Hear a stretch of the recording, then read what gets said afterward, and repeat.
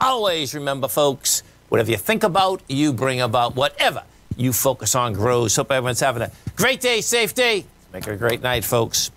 Don't make assumptions. Ask for what you want. Find the courage to ask for what you want. Others have the right to tell you yes or no, but you always have the right to ask. Likewise, everyone has the right to ask you for what they want, and you have the right to say yes or no. Market-wise, let's take a look at it out here. We have the Dow Industrials down 94. NASDAQ is off 408. S&P's down 50. Gold contract up $35, trading at $17.99.10 an ounce. We got silver up 89 cents, $22.40 an ounce. Light sweet crude up a buck, $71.92 a barrel. Notes and bonds. The 10-year up 26, trading 131.04. The 30 up 13 ticks, trading at 162.05. And check this out, man. This is pretty wild. You get the 10-year yield, folks, at 1.41. Pretty wild. King dollar. King dollar's down 451 ticks, trading at 96.06. Euro's at 113. The yen is out here at 113.60, and the British pound is trading at 133 to 1 US dollar. Our phone number is 877-927-6648. Give us a call, folks. Want to know what's going on in your world. In the world of the S&Ps, let's take a look at them. What do you have? Well, you made a new all-time high. Failed on price. It's not going to fail on volume, because it looks to me like we're going to have volume up here. Last high at 72 million. But it being only 3 o'clock, they can bang out like 95 million in there. And, you know, we'll see where this baby shakes out. There's no doubt that as soon as it hit that, as soon as it got over the highs today, they sold it big time. But that being said, this is still right next to the highs. That's how this thing shakes out. NDX 100, we go take a look at the 3 Qs. Little different ball game in the 3 Qs. What you have with the 3 Qs is that you got over the highs of yesterday and then gave it up in spades. And then you are going to have, let me look at this for a second, because it looks to me, you're going to be pushing. Yeah, we'll see when it shakes out tomorrow. But what this is really doing, one more day, you're going to actually be pushing that swing point with volume. And that means higher price also. Pretty wild. The gold contract. What do we have with the gold contract? Gold contract out here, trading up $34.30. We hit the 1,800 mark. Not that, does that mean anything? No, it doesn't. What means something is that we have the wide price spread going with us. You get the volume going this year, 158,000 contracts. You took out the consolidation. Next step up here is somewhere about 1825. 1925 is game. That's the way I'm looking at this market. We go take a look at the silver contract. What do we have at silver? Silver is always more highly volatile than gold. Bottom line, finally caught a bid. It's up 90 cents. You're trading 53,000 contracts. It already had rejected the lower price from the last time we were down there on September 29th. That's saying that silver's back on the track to get up to the 25, 28, and I suspect silver actually wants to go to the $28 mark. Right now, you're at 22.45.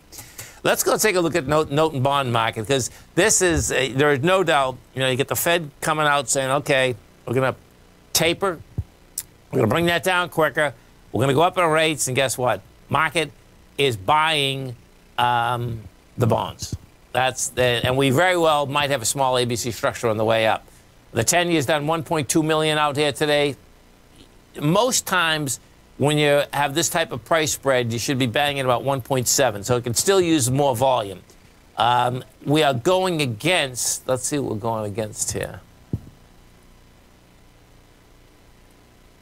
The high is, yeah, the high is 2 million contracts. 2 million is the normal deal when you get a big day like this.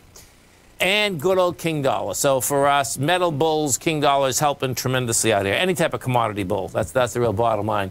You know, we'll see what shakes out. I mean, the lowest swing here is a 95.517. You know, my take is that we're coming back to the breakout area, and this is where we've been building cause. But there's no doubt it's been frustrating. Yesterday was a big day because yesterday you got over the swing high. It failed to hold price, pulls all the way back. That's telling me that, you know, we have the breakout area that is game. Some of the higher volume equities. Let's go take a look at that out here today. So you have Apple down almost $8 right now. Marvell finally caught a bid. That's up $1.48. You got Nvidia down $22. That's having a problem out here. Pfizer's up $2. You got look at that. That's getting smoked. Blackett Holdings. That's down $4.60. You get Verizon up $2. So this is really strange, man. Look at what the heck? So what the phone companies definitely did is that they got to the lower end of their consolidation, rejected lower price. Now you get a monster move. And I suspect with this whole move into the telecoms as well as the commodities, folks, this is the inflation move. That's where this, to me, is shaking out, because you can see, you know, Marble at this price pays an 8.8% dividend, okay? So you could get two different things out of this. You could get the aspect of the principal going higher, meaning the equity itself going higher, plus you get the kicker of nice dividend. So pretty big number. Inside the NDX 100, let's go take a look at the strength versus the weakness out here. Strength-wise, what you have Peloton is up by 2.7%. You got Kraft Heinz up 2.1%. Charter Communications up 2.5%. Taken away from it, Adobe's down 10.5%. You get Skyworks down 9.5%. Xilinx is down 8%, and Nvidia's down 7%. You can see it's always so intriguing watching how the NASDAQ likes to trade. Let's go to Adobe first, because this is, you talk about taking it on the chin quick. Holy cow. In 4 days, the stock has gone from 675 to 556. And we have volume. And it does, well, let's see. Let's put this on a weekly and see what we got up here. Yeah, see that on a weekly, this is set up for a come back to the breakout area at least. That's 502. You can see this. There's no volume at highs. I mean, none. And then you have volume off the high. What everyone should be doing right now is this. Over the weekend, folks, bottom line, you want to look at equities. And if any of your equities in the portfolio have volume off the high, I would put a stop right underneath it. Okay? Give it nothing. Volume off the high most times sets up a very large correction. As soon as we come back, we're going to be talking about Newmont, and you talk about Newmont finally catching a bid. These are institutions buying this. Newmont's up 4.5%, has volume behind the move. We have the gold going higher, as well as the gold and silver equity. Stay right there, folks. Come right back.